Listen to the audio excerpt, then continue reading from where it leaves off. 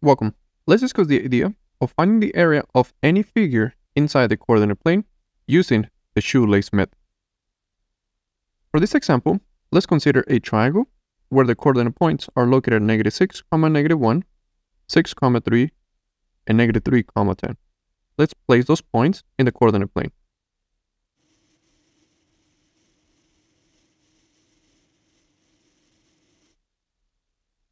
Now let's connect those points. So the objective is to figure out how much area is inside this triangle. Let's start by talking about the setup for the shoelace method. First, we're going to choose one point in our figure. I'm going to choose point A. And then I'm going to be listing the X and the Y value in this point. I'm going to put -6 underneath A and -1 underneath A. So this is saying for the coordinate point of A, my X value is -6 and my Y value is -1. Now let's move to the next coordinate point, going counterclockwise, which in this case, it's going to be B. So let's put down B. Underneath B, we're going to place the X value, which is 6, and then the Y value, which is 3. And then from B, let's move on to the next coordinate point, which is going to be C, when we're going counterclockwise. And let's leave the X value with -3 and the Y value, which is 10.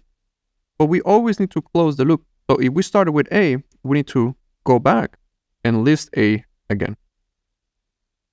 -6, -1. And now that we have listed these values in this very specific order, let's find the absolute value of an operation that we're about to do in a second. And whatever value we get from that operation, we're going to multiply times 1/2.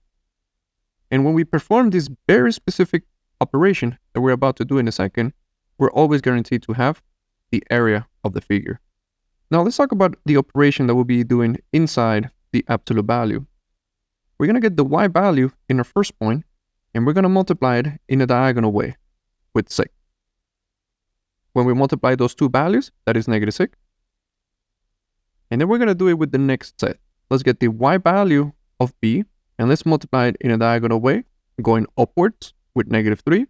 That is equivalent to -9. And then let's do the same with the next value. Let's get 10 and multiply it diagonally with -6. That will be -60. And whatever result we get from there, we're always going to subtract it. And what we're going to subtract, it is a multiplication of the opposite direction. Now we're going to get the value of -6, and we're going to multiply it diagonally in a negative direction, which in this case is +3. That's going to give us -18. So let's do the same with the following value, 6. Let's multiply it diagonally with 10. That will be +60. Let me move this value a little bit to the left. And now let's get the next X value and multiply it diagonally. That's going to give us +3. And don't forget that we always need to multiply this procedure times 1/2. And this procedure is what we call the shoelace method. Because notice that when we were multiplying in a positive direction diagonally, in a negative direction diagonally, it kind of looks like you're tying your shoelaces.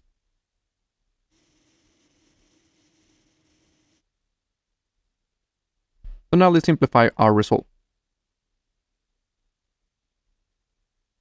When we get -6 and we subtract 9 and we subtract 60, we get -75. Now let's bring down the minus. And when we combine those values in red, that's going to give us 45. Now if we combine the numbers inside the absolute value, we're going to get -120. The absolute value, it's always positive, so we're going to get +120. And 120 times 1/2 is 60. So what we have concluded that if we find the area inside this triangle, that area is going to be equivalent to 16 units squared. The reason why I decided to call it centimeters is because I'm going to assume that the distance from one point to the other was all given in centimeters.